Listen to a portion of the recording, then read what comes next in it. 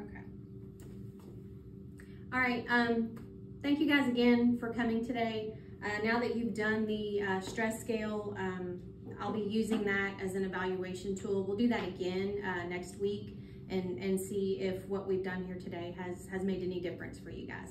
So, you know, over the last couple months, as we've talked and I've gotten to know some of you all, you know, trying to find something that applies to everyone. You know, most everyone I talked with said that they experienced quite a bit of stress on their job. Some people, you know, talked about experiencing stress at home, that they bring their home stress to work, they take their work stress home. So I thought a good thing for us to do would be to learn how to reduce some of that stress. There are ways, techniques that people use to help reduce the amount of stress that they experience and how they react to stress. So today we're going to define stress. You know, what does stress mean? What does it mean to us? We're going to identify our symptoms. How do we experience stress? What does it feel like? We're going to identify our stressors, things that cause us stress. And we're going to look at some strategies to reduce that stress. So, what is stress?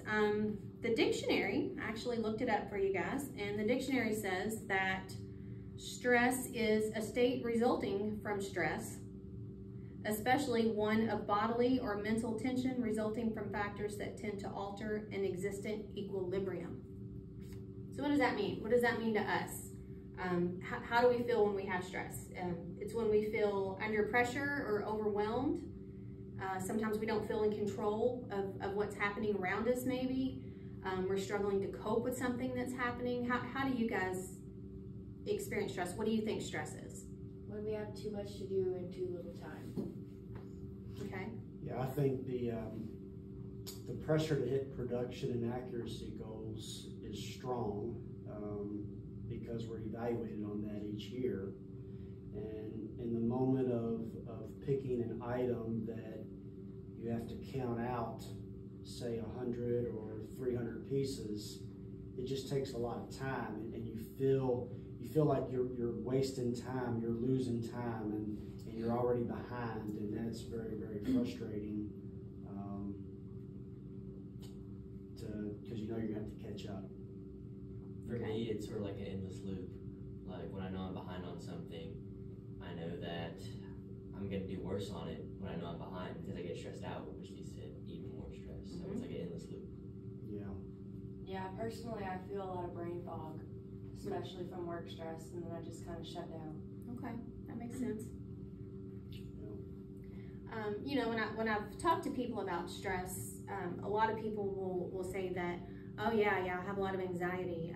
And I just thought it was interesting because I think so many people think that stress and anxiety are the same thing. I think anxiety is more of a result of stress. You know, stress is caused by an existing factor. Something is causing you to feel stressed. Anxiety is what happens when you don't manage that stress, and that stress continues even after the thing that's causing you stress is gone or it's over, and you still feel that kind of fight or flight response. That's where the anxiety comes in. So the symptoms that people experience with stress, you know, we all experience stress in different ways. You know, my stress may look and feel totally different from your stress. You can experience it physically, you know, physical symptoms, emotionally, through your actions or your behaviors or any combination of these. So, you know, what do you guys feel when you get stressed? How does your body feel? How does your mind feel? What are you thinking about when you get stressed? I find it very hard to think at all. Okay, kind of shut down? Yeah. Yeah. I feel a tension, like just throughout the whole body. You know, I feel my jaw start to clench a little bit, like I don't know why, I just do. Mm-hmm. And I feel like that I take shorter breaths. I don't know why. I just feel like I don't know. I'm just fighting for air a little bit. A little bit, yeah. Just don't feel comfortable. Yeah, well, that's that fight or flight you know, your body's telling you that there's something wrong, that there's a threat, and everything just kind of gets ramped up. You know, you might get heart palpitations. Some people get a headache. You know, you're talking about your jaw clenching, that can definitely make your head hurt. Some people get angry. You know, they're frustrated because they're stressed and they kind of lash out in anger at people. A little bit more argumentative maybe when we're stressed than we would normally be. You know, some people eat when they're stressed. Some people don't eat when they're stressed. Some people get a little, I think I get forgetful. I get more absent-minded when I'm stressed.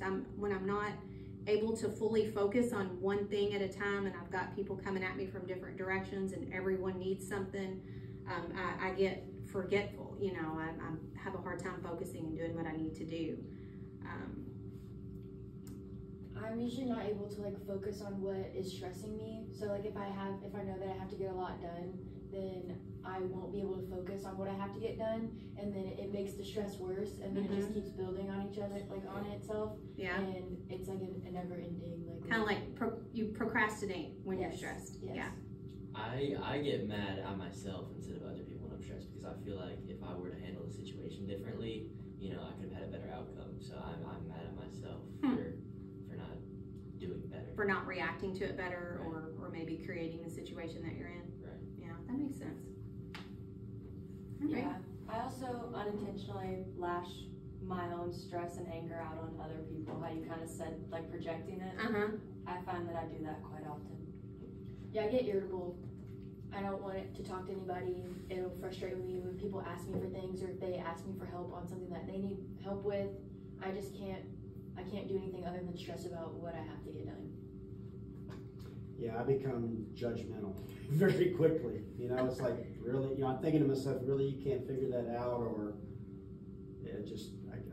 people. Maybe sometimes we blame too, you know, when we're stressed, because we're feeling distressed. We don't like that feeling, so we want to lash out and blame other people. You know, if you had done this and if you had done that, and less patient for sure. Yes, absolutely. All right, knowing our stressors, things that cause us stress. You know, you need to be able to. I think sometimes it creeps up on us. You know, we're so used to going about our day and doing the things that we do. You know, knowing the things that cause you stress and being prepared for that, and knowing how to handle it and being able to control how you react to it is important. You know, just identifying the things that cause you stress. You know, and those are individual, you know, just like the symptoms, people experience it differently. Stressors can be different. You know, what may stress me may not cause you any stress at all. It might be fine for you. You know, and you have to be aware of that with other people, because, you know, sometimes it's easy to judge and be like, golly, you know, why is she so stressed out? Why is she always freaking out? Well, obviously because she's in a stressful situation. It's causing her stress, or him, you know, so it's a very individual thing, and I think all of us have a different level of tolerance for things that can cause us stress. You know, when you look at the things, you know, think about the things that cause you stress on a daily basis, whether it's at work, it could be at home, it could be the drive to work, the drive home from work, and think about those. You know, are they short or long-term things? You know, are you stressing over something that's just going to last, you know, a few minutes? It's a very small part of your day. Or are you stressing over something that's really long-term, that, you know, could really have an impact? And think about your stress in terms of what can you control and what can you not control.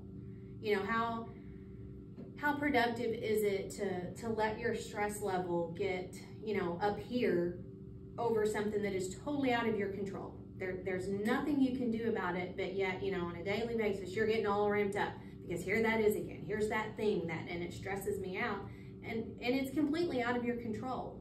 You know, so those are things you know, you really have to work at kind of separating from yourself. If it's something you can't control, you know, you have to find a way to separate that from yourself, and let it go.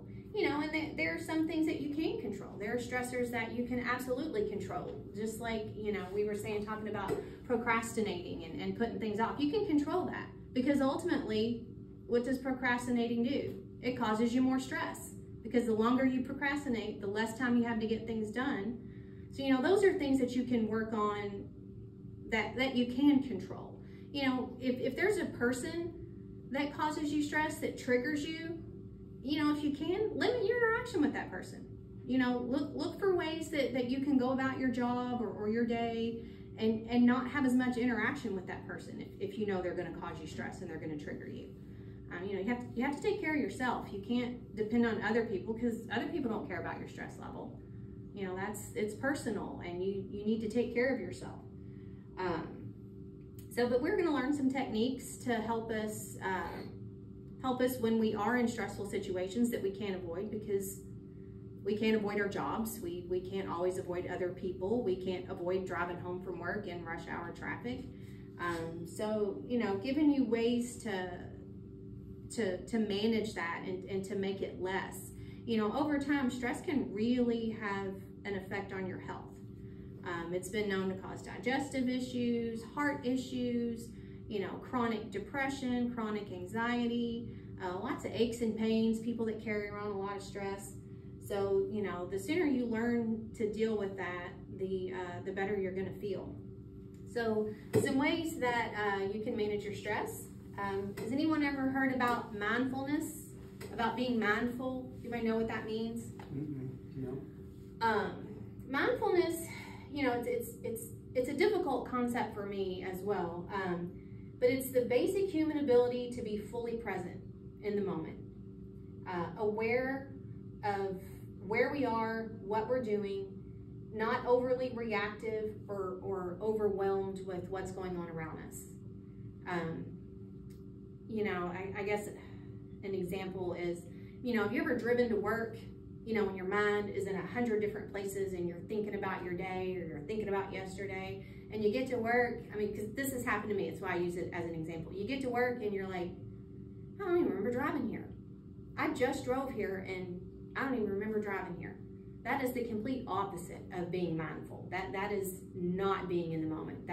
You're going through the motions. Your body's doing the things that it's used to doing, but your mind is not in the moment. It's somewhere else. It's on yesterday. It's on tomorrow. It's on all the things that you have to accomplish. It's not on that moment. You know, and you can practice mindfulness in different ways. You know, there's mindful eating. You know, they talk about, you know, timing your bites and tasting your food and feeling yourself chew your food and swallow, and being just mindful of every action that you're doing. And a good way to practice mindfulness is through meditation. Has anyone ever meditated before? Yes, I have. I practice about 5 minutes of mindfulness meditation whenever I find out that I'm like very overwhelmed. Good for you. Does it help? Yeah, it helps. It's hard for me to get into. Yeah. I tried doing it in the past where they do like the bells and that type of stuff in the background, and then slowly work towards complete silence. And I found the complete silence helps, but it's hard to get there some days. Yeah. To fully shut down and just let the silence be silent. Oh yeah, yeah. Good, that's awesome. I'm glad that you do that. I mean, I'll be honest with you, I've tried it. I've not had a whole lot of success with it. You know, since I've been here with you guys, it's something I've done a lot of research on, and it's something I'm working on, practicing. I would like to be able to successfully meditate. So what I would like to do today, you know, besides the meditation, there's deep breathing. Deep breathing is something it's a really quick way to deal with stress in the moment. When you're right in the middle of a stressful situation, the deep breathing can really help you gain control over your stress, your anxiety, panic that you might feel. So I would like to practice that, and then we can move on to a little bit of the meditation practice, if you guys are okay with that. Yeah. You know, deep breathing, you know, you start by sitting down. Let's go ahead and practice. Let's all sit. Uncross your legs, feet flat on the floor. Rest your hands on your lap or wherever they're comfortable for you. Pay attention to where your body is. Feel your body sitting on the chair. You can feel the back of the chair against your back. Feel your feet on the floor.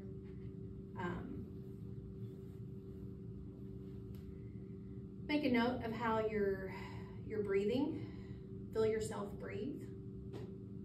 Breathe naturally for a few moments. Kind of slow in, slow out through your nose, out your mouth. See how that feels for a minute.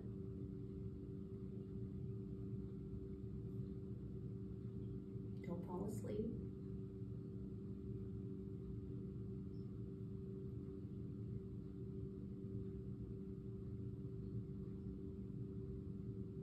Now hold your breath for about 5 seconds after you inhale. And for another 5 seconds after you exhale. Continue this for a couple of minutes. 5 seconds in. Exhale. 5 seconds before you take another breath.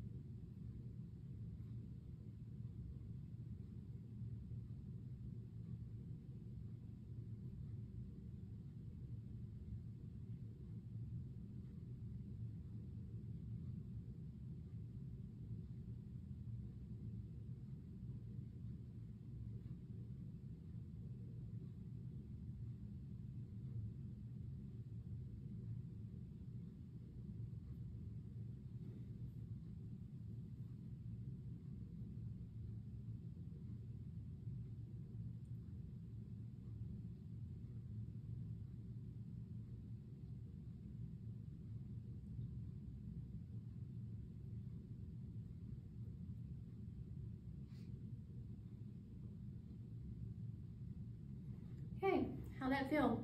Everybody feel relaxed? Extremely. The clock ticking a little bit. Yeah, that's how I was timing it, was with the yeah, clock. I kind of liked it. I kind of liked did the clock ticking in the background. Kind of gave me something to focus on, to keep my mind from wandering. The thing I didn't like was holding my breath after I exhaled. Felt like you were a little, It made me little uncomfortable. panicky feeling. Yeah, I don't mind holding my breath after I have the intake of air, but you didn't like and I just stopped. I just started to let it go and then immediately come back in. Yeah. It made me uncomfortable. Yeah, I get that. Yeah, I had realized, I didn't notice before, but once I started to fully relax, my jaw had been clenched previously. Just sitting here. Yeah, just, there's so many physical signs that we're not even aware of, things that we're doing that we don't feel. And that's part of the mindfulness, is just being fully aware of your body and what's happening in your body, and in the moment. So, there's,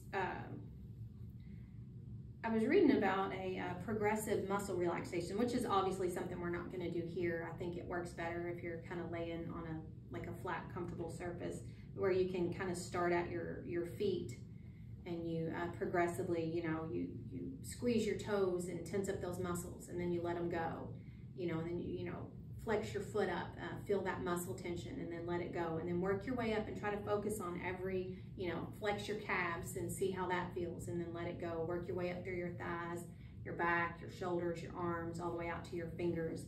And that's a really good way to help yourself kind of decompress and relax. Like I said, it's not something you could do while you're at work. It's not going to help you much there. But, in the evenings, if you're feeling stressed, it's something good to do before bedtime, just to really help your body just relax. So we'll talk about the mindfulness, the meditation. You want to set aside about 5 minutes, and you tell yourself that you're not, just like we did with the deep breathing, get yourself in a comfortable position, feet flat on the floor, somewhere quiet without a lot of distraction. And tell yourself that you're not going to engage your thoughts during that time. Does anybody know what that means? Like, to not engage your thoughts. I mean, obviously you can't stop your brain from thinking, but what does it mean to not engage your thoughts? You could focus on your breathing instead of your thoughts. don't try to let scenarios play out in your brain that could like cause you stress, you know, thinking about what could cause you stress the next day or what caused you stress that day that you're right. Yeah. Yeah, I'd say my biggest stressors are projecting the worst outcome into the future. That's what Wheels are always turning. Yeah. Always. Yeah. Assuming the worst instead of assuming the best outcome Right. in the future. It's just Right. silly, but I can't help myself sometimes. Yeah, for me during meditation, when I kind of go off into space or thinking about other stressors, instead of like being upset or angry at myself because I can't clear my head, I acknowledge that I can't focus and then take a step back to realize what's pulling me away from it and then bring myself back to kind of clear my head. That's perfect. That's exactly how it works. You know, the purpose of meditation is not to concentrate on your breath or achieve, you know, perfectly still, serene, blank mind. The goal of meditation is to achieve uninterrupted mindfulness. You know, to do a 5-minute period where you are mindful, where you are in this moment, you're not in tomorrow, you're not thinking about yesterday, you're in this moment today. You know, and being distracted is normal. It's how our minds work. When you sit down to concentrate on your breath, don't be upset when your mind wanders, you know, from what you're doing. Instead, like you said, observe it. Okay, I was distracted, and then go back to it. You know, whenever you're distracted away from your breath when you're trying to meditate, just switch your attention to the distraction. You know, why was I thinking about that? Make it a temporary object of your meditation, but only temporary, and then come back to your breath. It's okay to acknowledge it, to know that you were thinking about something else. Just always come back to that breath. You can switch your attention, you know, long enough to notice certain things about, like I said, you know, when a thought pops into your head, and notice that thought. You know, what was that thought? How do I feel about that maybe? But then go back to your breath. Don't, you know, it shouldn't be a battle. You shouldn't feel like you're battling with yourself or that you failed if you're having, you know, thoughts while you're trying to meditate. But yeah, like I said, so, you know, you want to set aside about a 5-minute period of time in a comfortable place. Don't engage your thoughts. As your thoughts pop up, just notice them, let them go. As you notice your mind thinking about things, try to let those things go without judging them, and return your attention to just the experience of breathing. Just feeling your body, the breaths in, the breaths out. The point is not to stop having thoughts. The point of this meditation is to become more aware of your thoughts without automatically engaging them. Don't engage those thoughts. If focusing on your breath doesn't work to bring you into the present moment, you can focus on anything in the present. Sounds, the clock ticking, a picture that you like. You know, I was reading that a lot of people will light a candle and they'll focus on that flame. The flicker of the flame is very soothing for people, and it kind of gives them something to focus on, to keep bringing their focus back to whenever they start thinking about something else. Does this sound like something that you guys think you would be able to do? Do you think it would help you at all? I feel like I could do it on my breaks or my lunch break. Yeah, I would probably do that on my lunch break, I think. Yeah. You know, you could go sit outside, you know, especially on a day like today when the sun's shining, sit out there in the sun, and just, you know, get out of your environment here that's causing you stress and get some quiet. You know, I noticed a lot of you guys, on your lunch break, leave, you know, people hop in their cars and they take off, and, you know, probably spend what, most of your lunch break in your car, driving somewhere to get food and coming back. You know, pack a lunch, sit outside, you know, like, so when the weather's nice like this, sit out there, decompress a little bit, try to do your meditation. The sound, you know, there's a lot of trees around here, wooded areas. Get outside and enjoy that, because that can help with your stress levels too. Just being outside in nature and the sights and the sounds. But, you know, we all experience periods of high stress, and this natural response, it serves us well in the short term. Our bodies are designed to feel stress. It's a protective thing. It helps us react in situations when we're in danger. But our bodies need time to recover. Prolonged high stress, you know, people that just maintain that high stress level day after day after day, can cause high blood pressure. It can weaken your immune system, heart disease, you know, digestive issues. headaches, depression. Learning techniques to manage your stress is not just, you know, helpful for your production at work. It's helpful for your daily lives. It's helpful for your overall health. You know, just remember that you can't always control the causes of your stress, but you can control the way you react to those stressors. And being able, like we said before, being able to recognize when you're feeling stress, being able to recognize the things that cause you stress, and having a few, you know, weapons that you can use to combat that stress will help you overall. I noticed on the previous slide you had it listed something about physical activity. Oh yeah, I forgot that, didn't I? Let's go back. Yes, physical activity. Sorry guys, I forgot about that one. Physical activity is a great way to reduce your overall stress levels. Getting outside, getting your heart rate up, improves your mood. You know, there's a walking trail close by here. I was looking at the map of everything before I came here with you guys back a couple months ago, and there's actually a walking trail that links a lot of this part of your industrial park with other parts. You guys might want to check that out. You know, that could be something, because you get, what, a full hour for lunch every day? Could be something you could do. I'm not trying to be a smart aleck, but I feel like we get a lot of physical activity here. Yeah. In our jobs. Would rather spend your free time sitting down and resting. We're walking, and I mean, we're all walking probably 6-7 miles or more a day. Right. Lifting, you know, we're all moving all day long. I kind of like my break to like the downtime. Chill. Yeah. Well, there you go. That's a good time to practice your meditation. Yeah. I feel like it is less about, you know, the physical activity of it, because I mean, it doesn't matter how fast you walk. I think it's more about being in the moment, being, you know, like she said, it's outside, it's in nature. That's a good point. So I think it's more of an opportunity to take in your environment, to kind of, you know, take your mind off things. I think implementing it on the weekends or like days where you're not at work would be a better mindset to have, because I mean, your weekend is your time to decompress, and just being physically active makes you feel like better. So yeah, that's true. yeah, I think it's something we could try to incorporate, whether it is only on the weekend or maybe 5 minutes of mindfulness to start off our day, or because you know, sometimes at lunch all you want to do is you want to sit and get out your phone. Right. Or yeah, everybody wants to stare at their phone. And, or reply to emails. Or, yeah. You know, anything else, or take your work home. So maybe before we get home after work, tell ourselves, you know, we're gonna take 5 minutes before we, even if we do take it home, start that. Right. 5 minutes of that mindfulness where you were in the moment. Yeah. Okay. Well, this has been good. I really appreciate you guys coming. I hope we did something helpful here.